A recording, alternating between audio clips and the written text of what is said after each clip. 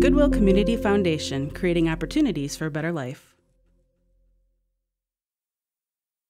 Excel is a spreadsheet program that allows you to store, organize, and analyze information.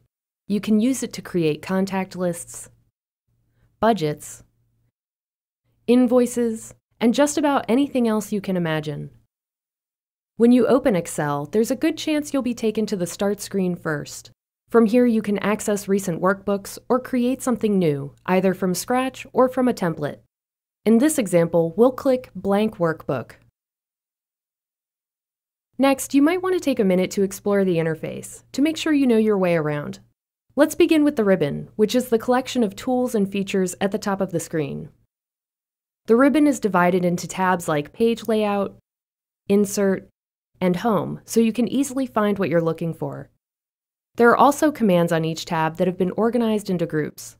For example, if you look closely at the font group, you'll find it has everything you need to work with text, including options like bold, italics, font color, and size. Some groups even have an arrow in the bottom right corner that you can click to view even more commands. If you ever feel like the ribbon is taking up too much space, you can always hide it or minimize it. All you have to do is click the arrow in the upper right corner. Then choose the option you want. Also in the upper right corner is a place where you can access your Microsoft account.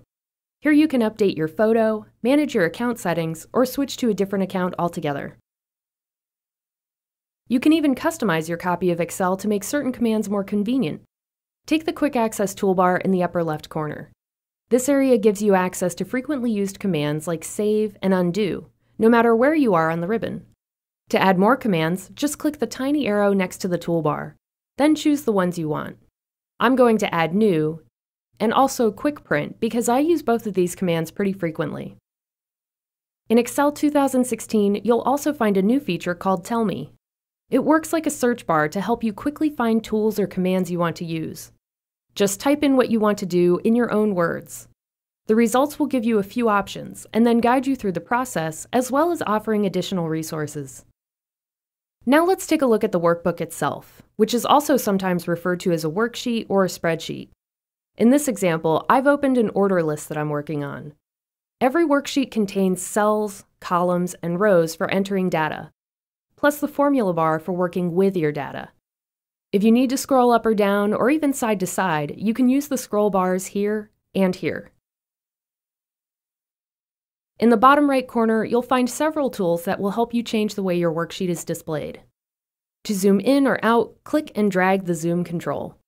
The number next to the slider will tell you what the zoom percentage is. You can also switch between different worksheet views using the 3 commands here. Normal is selected by default.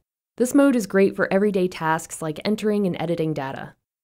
Page Layout shows you what the worksheet will look like on the printed page. You can also add headers and footers here. Page Break Preview makes it easy to change the location of page breaks in your workbook. This can be especially useful if you're printing lots of data.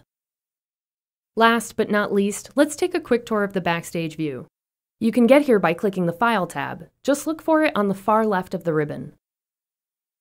Here, you can access all kinds of information related to your current workbook and more. This includes commands like New, Open, Save, and Print. All you have to do is click an item, and it will open in the right pane. This makes it easy to find what you're looking for and review your options all in one place. That covers the basics of Excel 2016.